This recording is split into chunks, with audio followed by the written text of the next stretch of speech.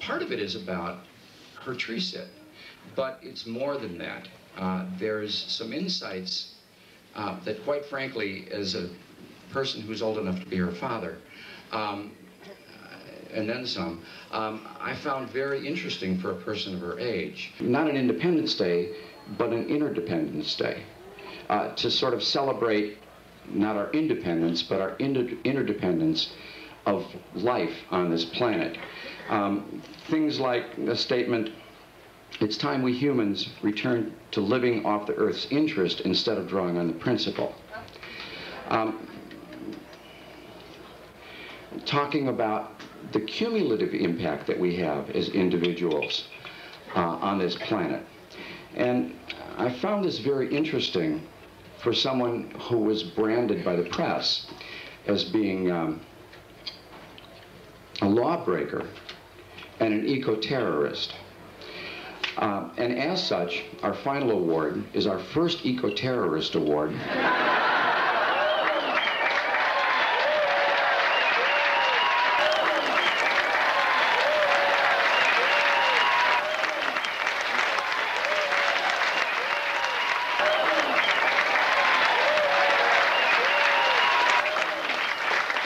To an absolutely outstanding environmental activist. Julia?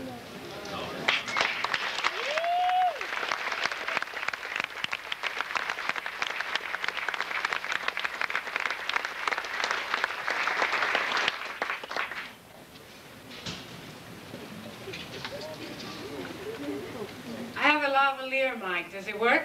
Yes. Oh, good. Okay. You see, I sat still for over 2 years. And I like to move around now. So lavaliers help with that, especially because I don't think I could yell loud enough for all of you to hear out there. But I'm going to try and project a little bit, because I know for those of you way out there that I can just barely see your heads peeping up, that it might be hard to hear. I am so honored to be here with all of you today and to be at this event, because I believe in this event, because I believe in why we're all here. And I'm really glad to be a part of it. I'm glad that it worked out. He was mentioning the book earlier. Just to give you a little heads up, no forest was destroyed in the making of that book. There's no chlorine bleaching in the processing whatsoever, and it's all plant-based inks. And 100% of the proceeds, my personal proceeds, are being donated to the causes that I work with now. So that's what...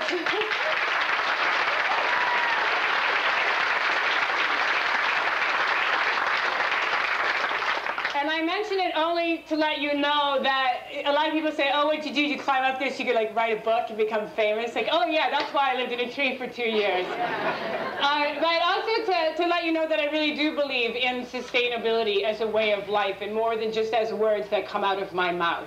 That I was raised with a family that taught me some good lessons, and one of the good lessons I was taught was that our words without actions are hollow. That we might as well as not even waste the oxygen that we use for them if we're not going to back them up with every moment of every day of our lives. And so I wanted to just share that, just so that you would know, with that, since that was mentioned to begin with, that I really do believe what I'm saying and why I'm here. And I really do believe in why all of us are here today. I've been trying to think about what I'm going to say. I've never written a speech in my life. I don't do that. And I know that I want to make my story blend into why we're all here today. And I think it's important a little bit to talk about a little bit about who I am and where I came from. Because a lot of times when people hear that I lived in a tree for 738 days, they come up to me and say, oh, well, I'm so glad you did that because I could never have done that. And if you had asked me on December 10th, 1997, if I was going to do that, I would have laughed in your face and then went running screaming in the opposite direction. But luckily, life doesn't give us 738 days all at once. It gives it to us one day at a time. And so for me, the reason why I'm here and the reason why I do events now that have come down the ground is because more than anything, I want you to know that I'm a human being.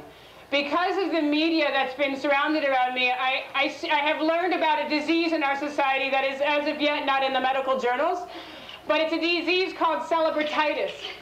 The disease of celebrity that makes us think that just because someone's in the press makes them more different or more special than any one of us. And that's not the case. And so I want to dispel those myths and those rumors, because in reality we're all in this together, every one of us. We're in this planet, on this planet, in this life together. And we have to figure out how to do it together.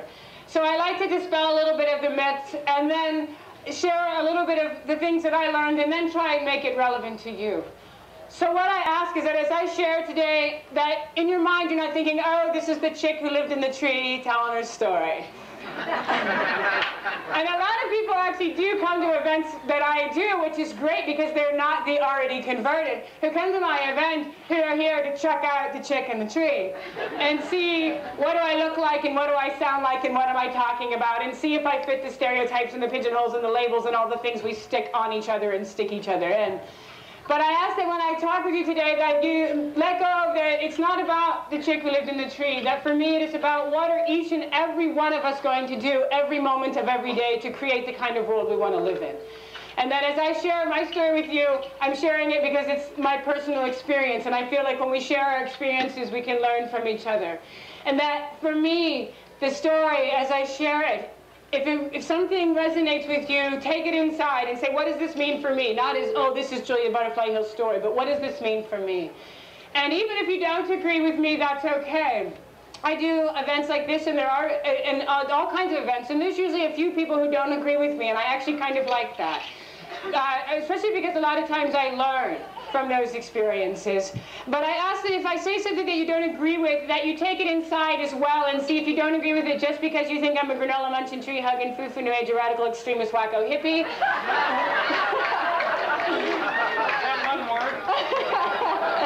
Depends on how deep a breath you take before you say it. Or any kind of stereotype that would come along, that you take it inside. And then if you have information on why I'm wrong, let me know, because I really do want to learn. And what I'm trying to share with the world is the truths and the beliefs and the passion and the absolute love that I have for this world. So that being said, I also ask that I don't, for me, I feel like if I've come to an event and someone says great speech or great lecture, I'm like, oh, because I can't stand speeches or lectures. I like interactions. And so for me, an interaction with a group like this is that for you to be actively engaged in the feeling and the thoughts and the ideas, that it's not just a passive listening project, that it's really, what does it mean to us? Why are we here? And what are we going to do from this day forward as a result of what we learn and share together? So with all that, here goes. I was raised by a traveling preacher for a father. Most people, when I'm done with a presentation, say they see that in me. I don't exactly know if that's a compliment or not, but I certainly didn't sit in the audience watching my dad taking notes. I was very, very shy my whole life because my father was the one in this position and now it's me. And my whole life was about God and religion, and my parents taught me that what was most important was saving souls. And my family was very, very poor, and we had to eat the food that other people gave us and wear the clothes that other people gave us. I'm 5'10". I've been 5'10" since I was 12. And the relevancy of that point is that hand-me-downs do not fit 5'10", 12-year-olds, in case you're wondering. And the reason why I mention this is because I was made I was made fun of when I was younger for being poor, for having to eat food that people gave us and wear clothes that were completely out of style. I had pants that were 4 and 5 inches too short for me, and the young people, the kids would scream, "Look out, here comes High Water Hill, you better get out of the way, you're gonna drown!" And that really got to me, and I decided, okay, I'm never going to be poor ever again. I'm going to work and make money because that's what society tells me I'm supposed to do. I began to veer away from the religion that my family brought me up in, and I fell into the religion of money and the god of money. And I did something that a lot of people don't think about. When I went into college, I did not major in environmental activism. I did not major in biology or zoology or geology or anything that has to do with the earth. I majored in business. I sure did. I figured we just go ahead and get all the skeletons out of the closet so that they can't be held against me later on. But it actually comes up in relevancy as the quote that was mentioned from the book about drawing off the interest and not off the capital. I learned that from my business experience, and I've come in my life to see where economy and ecology really meet. But at this time, I didn't know that it was about making money, because I didn't want to be ashamed of what I wore or what I ate. Now, I came down from the tree, and shortly after coming down from the tree, I was seeing all these women running around with pants that were 4 or 5 inches too short. And that's exactly what I did. I laughed and I was like, what is that? And they were like, so you've been in a tree for 2 years, you have a little bit of catching up to do, that's in style. And I thought, why couldn't that have been in style when I was 12 years old, man? But you know, I learned a valuable lesson from that as well. I learned lessons from everything now. My mind, my heart, my spirit is so open after that experience. And that taught me how good the corporations have fine-tuned us as consumers. If I, at 12 years old, was wearing something that was out of style that made me get made fun of, and now coming down at 25, it was in style what everybody was spending their money on. We have been conditioned and tuned by these people to be the perfect consumers, to keep them in business no matter who or what is paying the price. And it was a profound lesson for me because it just clicked. It was like, wow, I remember being made fun of that for that, and now it's in style. They have got us doing exactly what they want us to do. And so because I was all about money, I started my own business when I was 18 years old. I sold it nearly 2 years later. I became, after a little bit of different work, I became an independent consultant for restaurants and bars. I helped them make money. I got really good at that. People started coming to me and asking me to teach them how to make their money make money. I didn't know about socially responsible investing at that time. I'm working off a little bit of karma now. So my whole life was about this money mechanism, because if you look in society, what are we taught? We're taught that our value as human beings is money. What do we look like? What are we wearing? What kind of car are we driving? Who cares if it's an SUV that's sucking up the future and spitting it out the tailpipe, causing global warming? That's cool. That's where our identity is. That we are identified by how people perceive us and how much we have in our paycheck and in our retirement account. And I've looked at it now, and I got caught up in that world, and now with my business background, what I realize is that I got caught up in the same system that unfortunately too many people now around the world are getting caught up in, and that is that we're putting perceived value above real value. Real value is what every species on this planet needs: air, water, shelter, food, space. These kind of things that we need for all of us. That's real value. Perceived value is money and the things that money gets you. And so now, all of a sudden, air, water, space, food, shelter, clothing, strong communities, they're all going to service money instead of the other way around. And I didn't realize that at this time. I was totally caught up in living a life of perceived value, thinking it was real value, buying the bill of lies, the bill of goods that the corporations are selling us. And it took a car wreck in August of 1996 to change me. I was designated driver driving a friend's two-door hatchback car, and we were hit from behind by a drunk driver driving a Ford Bronco. And it took her little car, it made it a lot littler, and took the steering wheel of that car and shoved it into my skull. And it stripped away my motor skills and my short-term memory, amongst other things. And during the nearly a year that it took me to recover from that, I wasn't sure if I was going to recover. And so it really made me challenge myself about my own value systems, values that my parents had instilled in me and values that society had instilled in me, and to try and figure out where are my values in the midst of all this other thing. And the reason it made me think that is because I realized if I didn't recover from this wreck, I couldn't go back to making money the way I'd always made it. I couldn't finish a sentence. I forgot what I was talking about in the middle of a sentence. You can't help businesses run when you can't even remember a sentence. And so I realized that in society's eyes, if I didn't recover, I would be a big, fat zero. Nothing. And that really got me. And then this brilliant light bulb, solar-powered, of course, went out above my head, and I got this profound remembrance that's in all of our consciousness somewhere. Human beings have been around Since before money. It took a steering wheel in my skull for me to figure that one out. Sometimes I learn lessons the hard way. But it was a profound lesson for me because it made me go, oh yeah, there must be intrinsic value for me. I've got to have purpose. Why am I here? Why am I alive? And that sent me on a search of purpose. I did not go in search of activism. I did not go in search of living in a tree for 738 days. I went in search of purpose. Why am I on this planet? And then I entered the ancient redwoods, and my life was changed forever. I ran into that forest just running and running and running and running. And then the energy of this forest was just pulling me in. It was something like I'd never felt before in my life. And then as what I'm surrounded with begins to hit me, I begin to slow down, and I stop, and I look, and I look, and I keep looking, and I can't stretch far enough back to see the tops of these trees. It's like, woo! Wow! And I'm looking at ferns, some of them that take 4 of me with my arms outstretched to go around a plant. And mushrooms of every shape and color and size. And usnea moss hanging down from the branches with the fog that's so much a part of these forests, these temperate rainforests, blowing through the moss and through the trees. And it looked like fairy tale world, but so much better. And I was just, it hit me so hard that my hair on my arms and my neck stood up, and I dropped to my knees and I began to cry. And if you'd asked me that day, why was I crying, I couldn't have told you. I just was feeling something like I had never felt, something sacred, something powerful. And now when I look back, I realize what I was taught that day. Because I was raised in a world where human beings are constantly building buildings trying to get closer to God, or Buddha, or Shiva, or Allah, or Jah, or Goddess, or nothing at all, but to that higher power. I was raised in a world where we're constantly building buildings to get to that space.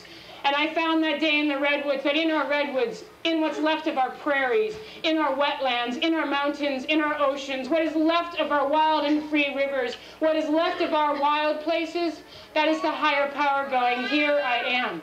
I'm right here. You don't have to build something to find me. You just have to stop and take the time to appreciate where you are, because I am here. Yeah. And it was so beautiful and so profound for me. And the power was so overwhelming that I had my very first tree hugging experience. With trees that big, I swear, it was like a tractor beam. I couldn't even stop myself. Oh, wow!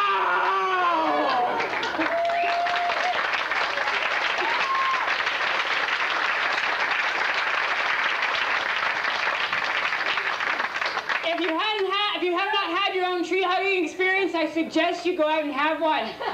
If you're worried about what people think, wait till nobody's watching and give it a try. Just be prepared for your life to change forever. These beings, they're connected into the power of the Father Sky and the power of Mother Earth, and whether you believe in spirituality and sacredness of life or not at all, they're connected into the power of life. And when you go to that spot, it will change your life. If you're willing to be open enough to think that, ooh, maybe society has taught us to forget about things like hugging trees and appreciating this planet that we call home. So that was my first experience with the redwoods, and it touched me so deeply, and I left that forest changed. I didn't know how or what or why exactly, but I left with a new part of me broken open. And so when I saw the devastation of these forests, it broke me and hurt me as deeply as the beauty had touched me. And it makes me cry every single time I go back there. And there was a time in that tree experience where I was in so much pain that I tried to shut down because I didn't want to feel this anymore. I didn't want to hurt this bad. But in that experience, one of the lessons I learned so profoundly and so deeply is that our power comes from our feelings. You see, corporations don't have feelings. That's why they can annihilate the people and the planet for a profit. It is our feelings, it is our hope for our world, it is our feelings that make us take a real look at the planet that we share and the lives that we live. It is our feelings that makes us feel the connection that the earth is something separate, not something separate from us, but that it is us, that our feelings is our power. But that day when I saw the destruction of the redwoods, I just bawled. because I didn't know anything that you all know. I didn't know anything about what's happening in the energy world. I didn't know about the industrial prison complex that's trying to push a monoculture of people just like they're trying to push a monoculture of the planet. I didn't know about what's happening to our food and organic food. I didn't know about clear cuts and herbicides. I didn't know about all these things that I know now. And so when I saw this clear cut, I just started bawling and I said, this can't be real. This can't be happening in the United States. And the people were like, that were with me were like, what planet are you from? But I had never been around it. I had never been exposed to these things. So it was a really hard shock. And I saw that, and I thought, I can't believe this is happening. And something in me said, Julia, you have to do something about that. And then, being the real human that I am, I came up with all the reasons why I couldn't or shouldn't be involved. Oh, Julia, you don't know enough about this. You don't have enough experience. Oh, there's plenty of people working on this issue, Julia. You just go traveling around the world like you wanted to do, and you just forget about this. It'll be fine. As soon as you leave, it'll go away. And yet in my prayers, and for me, my prayers are a way of life. They're not just a ritual or something I do on a certain day. For me, my prayer is every breath that enters my body and leaves my body. And when I start talking about prayer and spirituality and love, a lot of people go, okay, she's getting foo-foo. She's getting new age, she's getting religious. Come on, Marge, it's time to go. This has been fun, but I think we've had enough of this foo-foo stuff. But I'm willing to put myself out there and stand by this no matter what, because I believe politics, religion, or science, or activism without a deep connection to the sacred is a dying system. It is a dying ecosystem. It is not a place where life will thrive.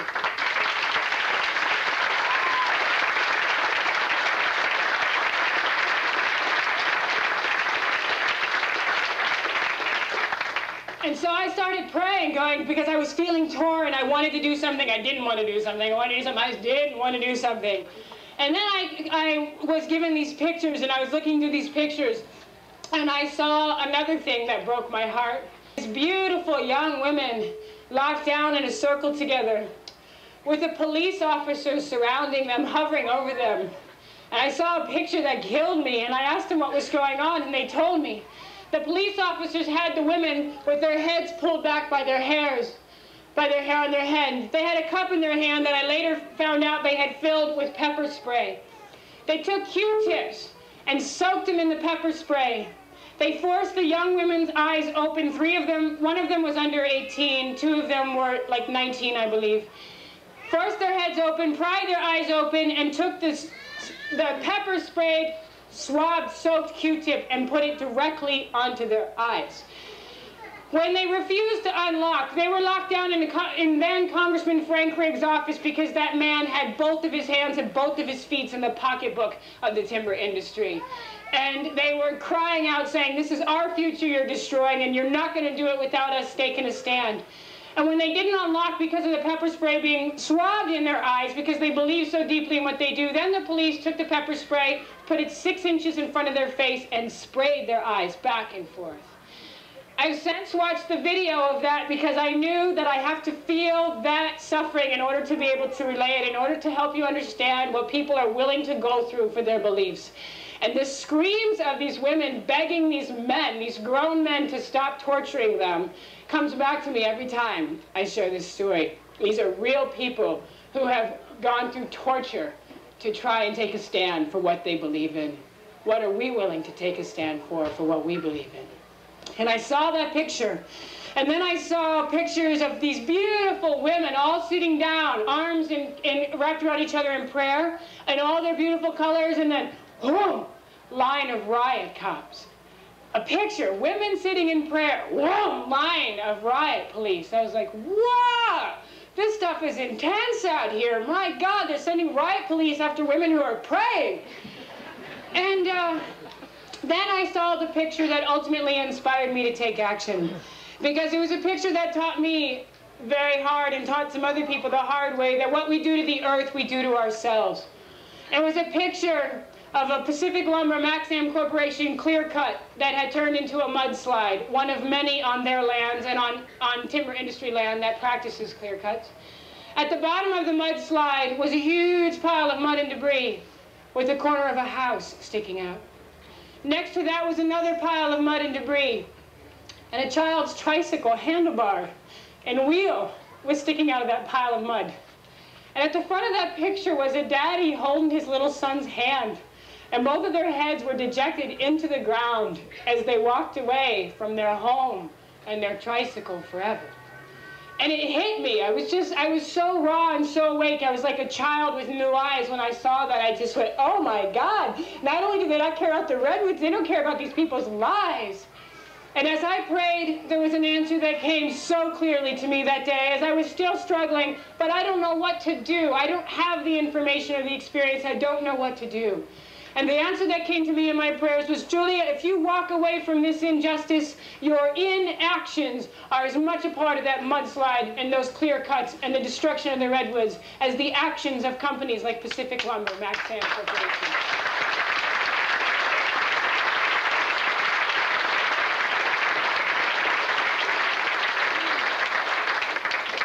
It was over and over like a mantra in my mind. Julia, if you walk away from an injustice, your inactions are a part of that injustice. So I was like, okay, I hear you. Shut up already. I'll do something, okay? I didn't know what I was going to do. I had no clue. For some reason, I felt inspired to go sell all my belongings, quit the job that I had been working at, say goodbye to my friends, and come out to California. I called this phenomenal group called EPIC, the Environmental Protection Information Center, a small group of people who are struggling hard to keep the redwoods and Douglas fir standing in California. And I said, you know, I'm back. I don't have a car, I don't have a job, I don't have a house, I don't have any experience, but I have a lot of passion. And you could hear their eyes rolling on the other end of the phone. We did not have you on our wish list. Nope, we didn't. Can we not please get someone with a job and a car and some experience? Just someone. Is that too much to ask for? And they said, well, base camp's the place for you. I later found that base camp is where they send all the people like me with no job, no life, etc., etc. And I show up at base camp and I'm being told base camp is closing, I'm not needed. And I said, well, okay, that's cool, but I know the trees need me. Where can I get involved? And I tried to get involved. Long story short, finally, this beautiful brother named Shakespeare one day pointed up to a hill above the base camp, and he said, Julia, you see that tree up there at the top of the hill with a flat top? And I said, yes. He said, that's Luna. And I said, great, what's Luna? He said, that's a Cheez-It, man. And I said, great, what's a Cheez-It? And he was like, that's where people sit in trees to protect it, man. And he's from Detroit. And he's wonderful. He's the kind of guy that can get excited over a bowl of cornflakes for breakfast. He's just fantastic. I love his enthusiasm. So I was like, great, okay, cool. That was all the tree-sitting lesson I was ever given. That's where people sit in trees to protect them. Lesson 101, basic of tree-sitting. But when this guy, Alvin, was walking around one day saying, we need somebody to sit in Luna, we need somebody to sit in Luna, I immediately volunteered. Because I had grown up with 2 brothers and no sisters traveling on the road, so I've lived in a couple tree forts in my time. Nothing like this. Just in case you're wondering, nothing at all like what I was getting myself into. But it was something, at least I had a little bit of experience, and he looks me over and he goes, do you have any experience? And I said, well, you know, I used to climb trees with my brother when I was young. Does that count? And his clipboard goes up in front of my face. Does anyone else want to sit in Luna? Anyone with some experience? Come on, I know you're out there. Anyone with some experience want to sit in Luna? No one else would volunteer that day. So he comes back to me, would you mind sitting in Luna? Yes, yes! I start jumping up and down. Yes! Finally I can do something.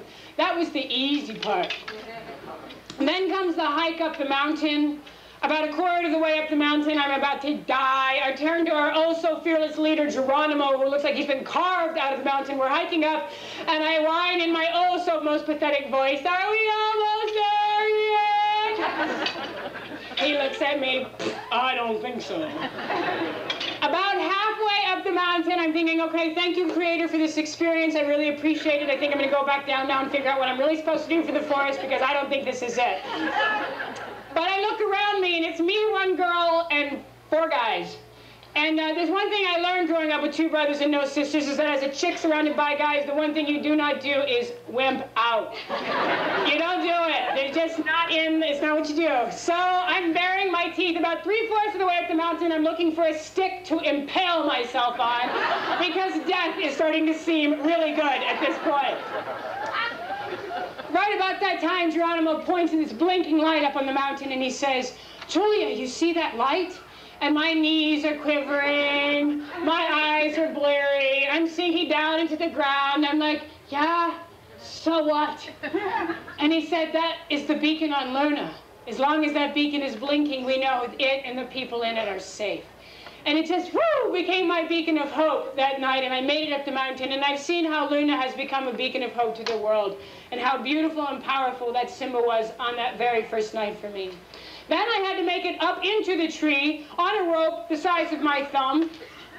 And I looked at that and I said, "I don't think so." They said, "No, Shakespeare." "No, it's safe, man. It's cool. You got a harness to keep you safe." He whips out the harness, which is a belt that goes around your waist and 2 belts that go around your thighs. And the harness is held together with duct tape. Oh, great. I feel so secure now. Up that tree quicker than they said anybody else had ever made it. It's amazing what fear will do for the adrenaline. Right up to the top of the tree, I ended up on a platform that was about 6 by 6, give or take a little bit. I climbed up in the worst winter in recorded history of California, so the winds took a little bit and took a little bit and took a little bit of it. My roof and walls were made from tarps thinner than the ones covering our head. I had a sleeping bag that I rolled out in the night, slept in it, rolled up in the day, sat in it, had a hand-powered radio that was donated over time, wound it wound for 30 seconds, it played for 30 minutes, it kept me connected to a community radio station.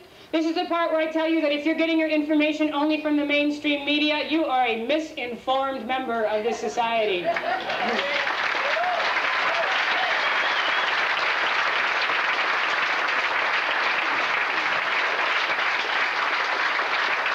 And I know from first-hand experience, because I've done as much media as I knew how to get the word out, because I hoped and cared that if people would find out, they would care too and take action. And I've seen how the mainstream media is this beast that chews up everything that's really valuable and important, and what it spits out the other side is often not quite what you thought it should look like, or what it really does look like.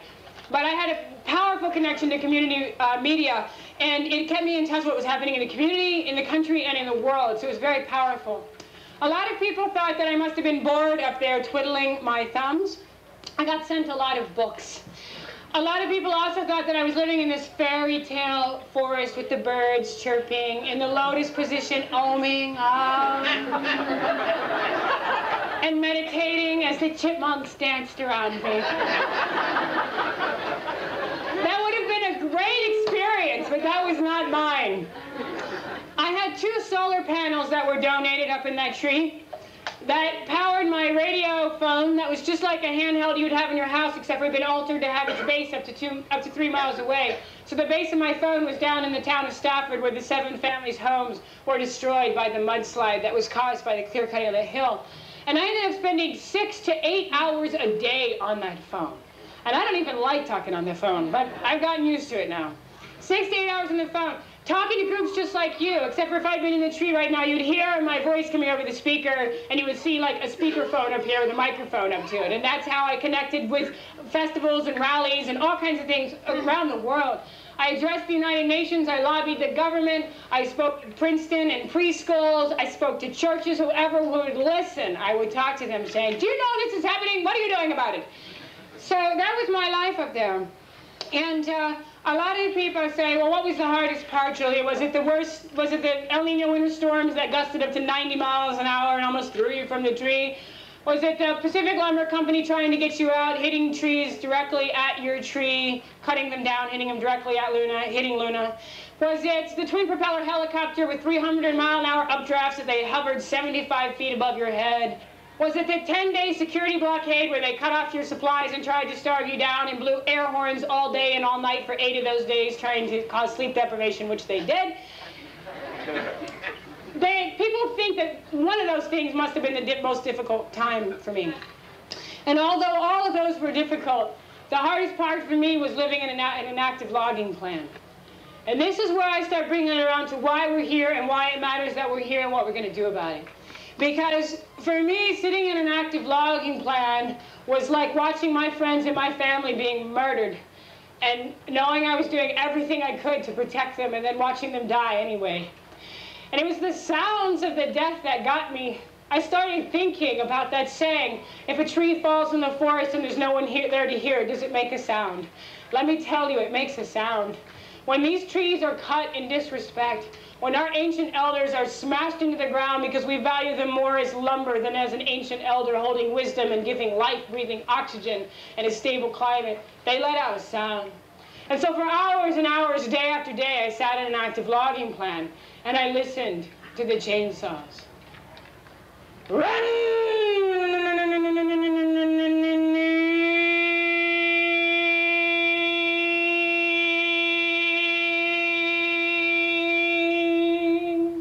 And then followed up by the metal wedge. And then the sound of the tree as it lets go, and it screams and it cries out, "Won't anybody help me?"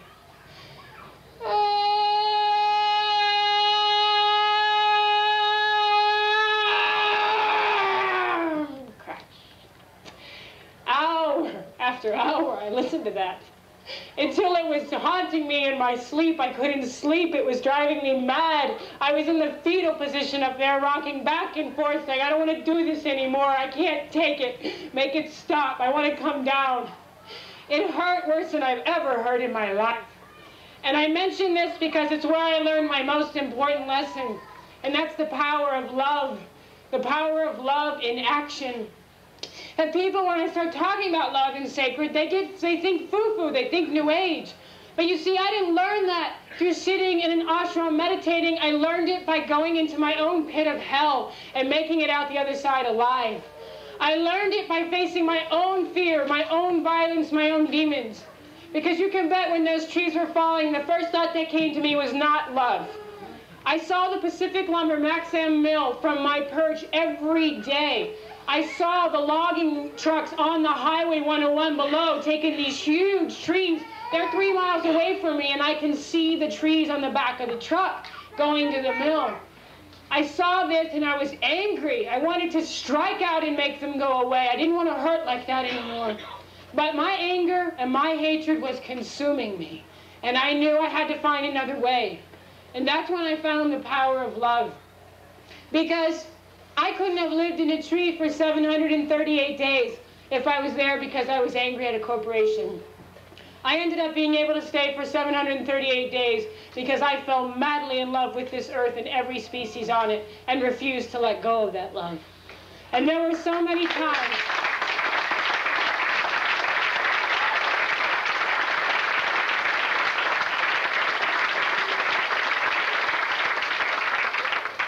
There were so many times I wanted to let go of that love. I found now that love takes a lot more courage than hatred and violence ever will. It's even in our words. Every once in a while our language actually makes sense. And the word courage, the root word for courage is kor, which means heart. That's where our courage should take stands for things that we believe in no matter what. That's the only place it can come from. And I knew when they were doing all those things to me that I would not stop loving. When they had me under siege, this song came to me from somewhere in the recesses of my memory, and all I could remember was this one little chorus, and the words were, love in any language, straight from the heart, pulls us all together and never apart. And once we learn to speak it, all the world will hear that love in any language is fluently spoken here. And I would sing that every time they started threatening me. They were a couple of them were pretty vicious. I was 3 miles away from anyone who cared whether I was alive or not. These guys weren't holding any punches. And they quit after a while harassing me. I don't know if it was because I sing so bad or because the words got to them, but one of it worked. And it really taught me over and over and over again the power of love. Another time my love didn't want to be there anymore was when I was one of the first people to get the word that a 24-year-old activist from Austin, Texas, named David Nathan Gypsy Chain was killed when a logger decided a paycheck was worth more than his life and cut a tree down on top of him and killed him. I was one of the only people in radio contact with the activist out there that day, and so I was one of the first people to hear. And I threw the phone down, the walkie-talkie down on the platform, And I climbed out onto a branch of Luna and I started screaming, "No, no, no, no, no!" I didn't want it to be true. I didn't want it to be true that I lived in a world where people placed a paycheck higher than an ancient elder's life and higher than a young man's life. I didn't want to believe that, and I wanted to give up. And then in my prayers again, the answer that came to me was, Julia, they took Gypsy's life, but they didn't get his love. His love was returned back to the forest that he died defending. And he died defending it because he loved it with all of who he is. That is his power. They didn't get his love. I was told that day in my prayers, Julia, everything, the way you look, your car, your house, your clothes, your money, your life, everything that you think identifies you as who you are, any and all of it can and will be stripped away, but the only thing you have is your love. And I went, okay, I got it. And I dug down deep. And every time something new happened, I was like, you're not getting my love. You're not getting my love. The last time it was tested pretty severely was over this past Thanksgiving, when I got a call that my best friend Luna had been attacked by someone with a chainsaw. And they had cut 2/3 of the way through. And I didn't want to love because I was hurting pretty badly. I lived for 738 days with one being without ever stopping. For 738 days, every moment of every day, I shared everything of my life with another living being. And when I got the news that Luna had been cut, I just got sick. I collapsed onto the floor. And as I walked up to the tree and saw the cut, I just started crying and all my tears released to the ground. And then I thought about how powerful Luna must have become for someone to attack a tree that had been protected, in an area that had been protected.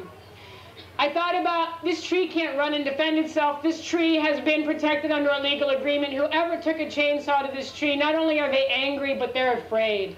I see a lot of fear in actions that are that small.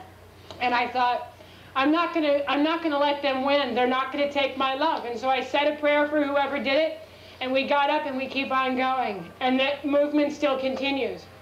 On December 18th, 1999, I was able to come down from Luna because we had reached an agreement with the Pacific Lumber Maxam Corporation where Luna and an area around Luna was protected forever under a deed of covenant similar to a conservation easement that returns sovereignty back to the land where it's always belonged. It basically, in its essence, says the land owns itself and no one can go in there and cut for timber, no one can go in there and develop, no one can go in there and do anything. It's a reserve, it's a preserve, it's a place to remind us that the land belongs to the land. And so when I was able to touch the ground again, I went through many, many, many experiences and feelings moment after moment and continued to. And that day was very hard for me this last Thanksgiving. But continuously, I learned in that tree how to survive a storm. And I keep those lessons in the storms in life now on the ground. And I learned the power of love. And I've seen how even after Luna was attacked, because Luna finally became personal to people, there's a lot of people now in the world who felt the pain of Luna being cut. In the same way, I feel the pain every time an ancient elder is cut. Every time a wild place is destroyed. Every time a person is oppressed or killed. And so it's really mobilized a lot of people who weren't mobilized before. And it's proven the power of actions taken in love, that they will last no matter what. And now it comes back around to us, because we are here talking about sustainable energy and about sustainable living. And it's one thing to talk about it, and it's so powerful and important to talk about it, and it's important to learn and to try and create it. But sustainable has got to change and become a part of every moment of every day for us. One of my best teachers while I was in the tree was a logger from Finland. And the reason he was my best teacher is because in his broken English and my 30 words of Finnish that he taught me, I learned what sustainable forestry is all about. Because in Finland, they're so tiny. Their main form of economy is their forests. And if they clear-cut their forests, they would literally have no economy. They're too small. They feel the impact of their actions immediately, unlike some of us in this country. And he taught me, and basically, paraphrasing here, what he taught me was, Julia, sustainable forestry is not about managing the forests. They've been managing themselves just fine for a very long time. Thank you very much. Sustainable forestry is about learning how to manage ourselves within a forest ecosystem. And that's what sustainable living is. It's about learning how to manage ourselves within the planet, precious, priceless planet and life that we've been given. And management is not about controlling. It's about coming from a place of love and joy and service. It's about finding the way the natural world works and finding that if we will work within those systems, we will find a joy and a fulfillment that I never found in the money I ever made.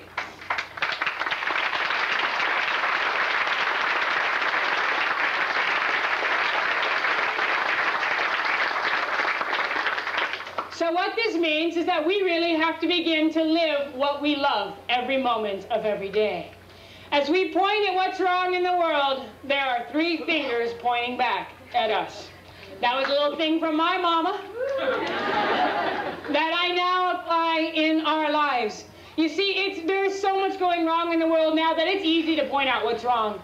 And unfortunately, what I'm seeing happening in some of our movements is that we've gotten so good at defining what we're against that what we are against is beginning to define us. That as we point out what's wrong, we must embody what is right every moment of every day. That as we say no to this, we have to have the solution here. That we have to live it. And so,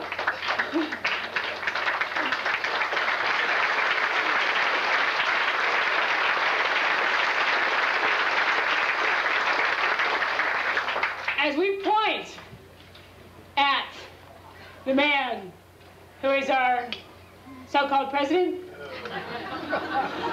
you want to test your power of love. There's a good tester.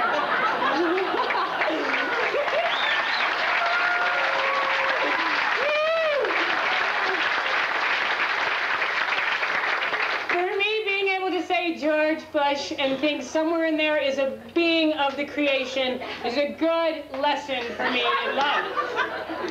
As we point at the fact that our election did not happen, that our election was stolen from us. As we point at the prison industrial complex that is throwing people of diversity in prison left and right, that is throwing them in there for things that no one should be in prison for. As we point at our food and how it's being genetically franken-fried and our future right along with it. As we point at all these petroleum companies, all these oil companies, as we point to all the things that are happening, as we point to Dow Chemical, that's creating the chemicals that give us toxins in our bodies, and then partnering with the pharmaceuticals who give us drugs to help us try and recover from the toxins they put in us. As we point at all these things that are wrong, there are 3 fingers pointing back at us. And for me, I looked at those 3 fingers as power, responsibility, and love, daily life, community life, global life. We have the power to change the world because every single thing that we do and that we say changes the world. Everything. You can't say something without it having impact. You can't do something without it having impact. But that's not all. Even our inactions change the world. When we see an injustice and we don't do something, that inaction just had an impact. We are all powerful beyond our wildest imaginations. What a perfect word for today when we're talking about sustainable energy. What about people power? Look around you at all the people at this event and see how much power you have as a community of people power. And don't let go of that and don't forget it. You are powerful, each and every one of you, individually and collectively. Much more than what we have been taught to believe. We've been taught to give our power away to corporations, to teachers, to politicians. Everywhere we turn, we're taught to give our power away. Take it back. Reclaim it as your own and stand up in it. But then the second finger is responsibility.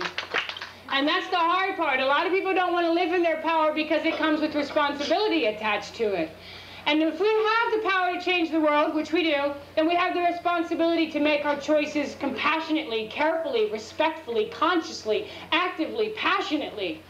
I look to the children in Los Angeles now, who every day a new child has to get an inhaler to be able to breathe the air. And that's just the children who can afford it. That's not a majority of the children in Los Angeles. Having to get an inhaler to breathe the air. And then as I'm going down the highway and looking at all the single persons in SUVs driving in a traffic jam, sucking those children's air right out of their lungs and polluting it back to them so they have to breathe out of a container in their mouth. That's our responsibility of our power. Because those people aren't accepting their responsibility, the children are having to pay the price. I look to the women in the Mississippi Delta, where a lot of corporations are given incentives, including weakening of environmental and social standards, to be in there to bring in economy. I look to those women who have massive amounts of pollution going into their air and water, so much so that their breast milk is so toxic it wouldn't be allowed on a grocery shelf. Their breast milk is so toxic it would not be allowed on a grocery shelf. And they feed it to their babies because that's what the Creator gave them to feed to their babies.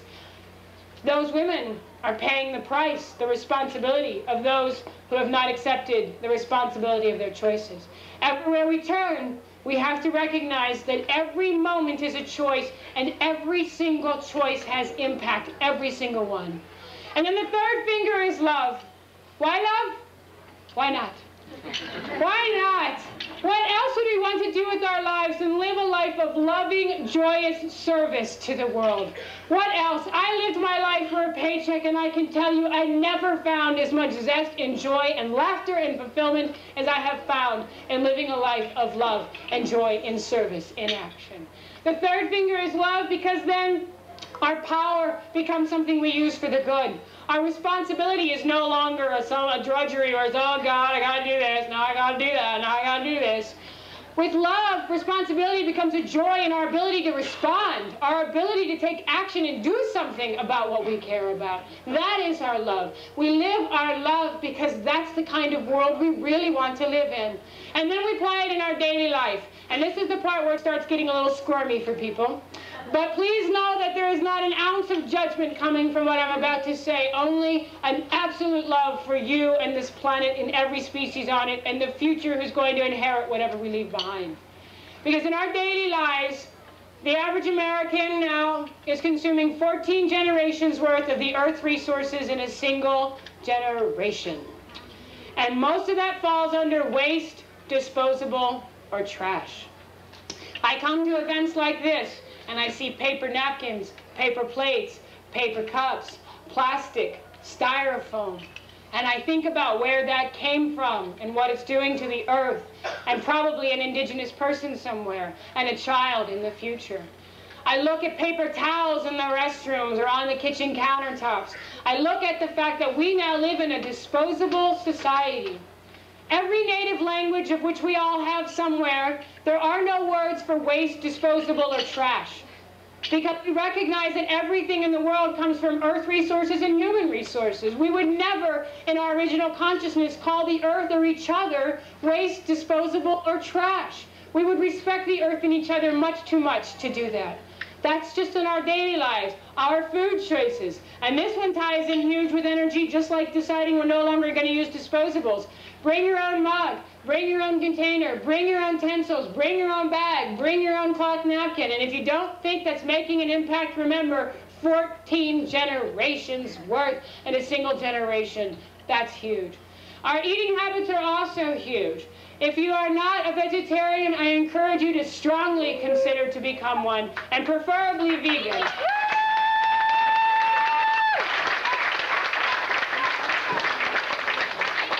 That's what I just said, and preferably vegan. You see, sister, not everybody's where we are, so you have to give them steps to get there. Because for some people who are eating meat 3 times a day, you tell them vegan, they're like, whatever. You say, hey, we got some steps for you to take, and they're fun, and they're joyous, and they will make you feel better, and they'll make the earth feel better, and they'll make the animals feel better, and they'll make the children feel better. One hamburger patty requires enough energy for one hamburger patty to drive a car 20 miles. One hamburger patty. Can I say something? I wrote a speech about this. I know you don't like speeches, but also it takes 165 pounds of rainforest matter to burn for every quarter-pound hamburger. Yes, she was getting to a point I was about to make. That's okay. Just give me some time, all right? Because we're running out of it.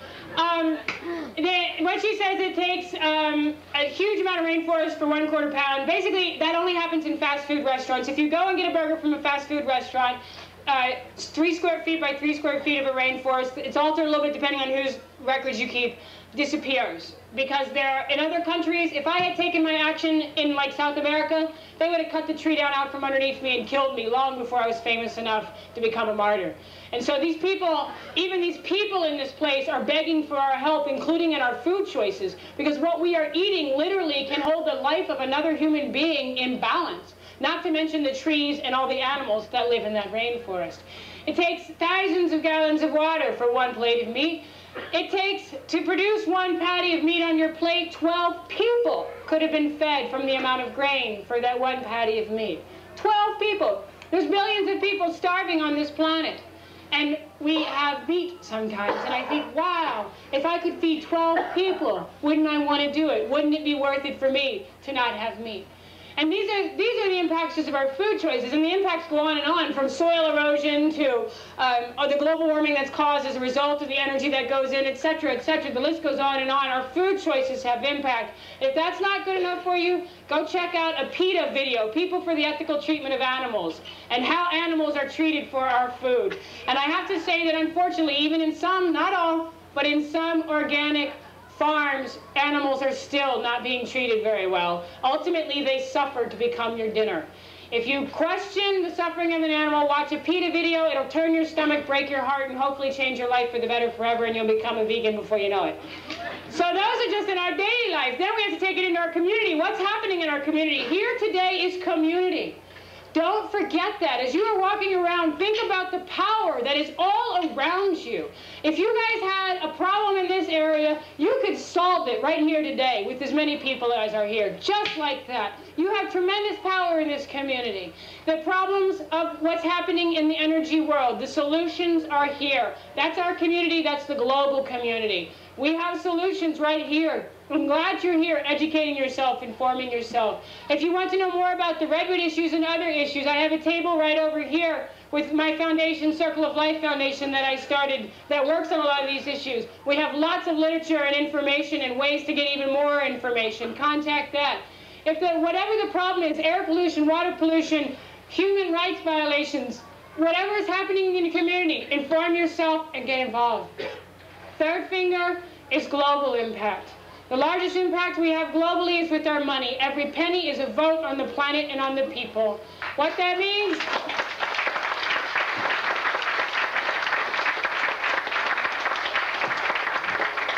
What that ultimately means is buy local, buy local, buy local, buy local, buy local. Which is that supporting your local community? Support community-supported agriculture if you don't have it started. Support your local bookstores if you don't have it started. Don't shop at Barnes & Nobles. Don't shop at Amazon.com. Don't shop at those places. If you already have, it's okay. Remember, there's no judgment here, only love. Just don't do it anymore. Decide not to buy corporate clothing. Don't do it. Support thrift stores. Support local stores. Support your local people. If you have to buy new, buy organic cotton, hemp, or recycled fibers. Make sustainability a part of what you wear, not just a part of what you show up to an event for. Really live it every moment of every day. But then it also takes, our global world is going to take action. And this is where I start talking about direct action. We have to recognize our impacts in our daily lives, in our community life. We have to extend our actions outside of our realms of privilege. You see, there's a lot of people out there, and I was one of them growing up. I didn't have organic food as a choice growing up. We were poor. We got government food. I got processed cheese food. It wasn't even real enough to be called cheese. It was cheese food. So for people like that, for people like I was growing up, we have to extend our activism and our consciousness beyond our boundaries of privilege to include these people, to make sure that they're a part of our vision for a better world. We have to make it a universal belief that we're all a part of.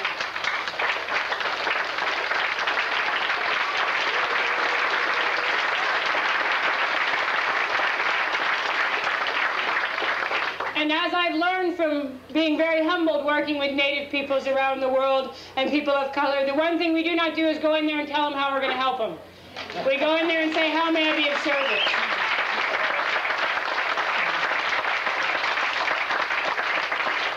And we truly mean it. How may we be of service? That's how we're going to create the world in which we want to live. It is going to take action every moment of every day, it's also going to take direct action. There are people still in the trees in California because they're still hitting the ground. Luna was ultimately saved and looks like she's going to live for a really long time, which is really beautiful. And the area around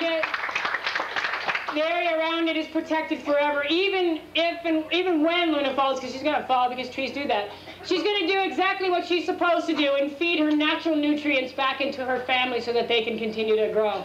But there are other places that are falling and people who are falling with them. There are activists out in trees, on the front lines. There's community members who've never done direct action in their life who are getting out there and doing it now because the clear cuts are happening in their backyards and they're getting flooded out of their homes. Direct action is going to hit us sooner or later. The more of us who get active, the better hope there is for our change. Every greatest change in history has happened when people are willing to put their bodies where their beliefs are. Now, that's not for everyone, and I don't want you to feel like, okay, every one of you have to go do this, because we need our teachers in our schools educating our young people that their value is not in the name brand on their clothing, that it's in the service they do to the earth and to each other. We need the people in the realms of politics, which is a scary place, who are willing to go in there and chip away from the inside out while we're hammering away from the outside in. We need everything, but we need direct action. And sooner or later, it oftentimes hit people who never thought they'd be a part of it. There's people in California who will tell you that. But when we are willing to die for what we believe in, we find what it truly means to live. I have never lived in my life like I did the night in the storm when I almost died in Luna, and I let go of my attachment to life, and I said, I'm here to be of service for however long it lasts. And I yelled and I screamed out into the wind, and I laughed, and I've been laughing ever since. I found a joy and a zest for life like I've never had. That's what it takes: power, responsibility, love, daily life, community life, global life. When we point at what's wrong in the world, the three fingers pointing back to us lie in the palm of our own hands. Our ability to change the world is in your hands. The future is in your hands. Today is in your hands. The world is in your hands. It's in your hearts, it's in your spirits, it's in your bodies, it's in your minds, it's in your actions, every moment, every breath of every day. We have to create a world where fairs like this aren't an alternative. Why is it that everything that's healthy for our bodies, our community, and the world is called an alternative?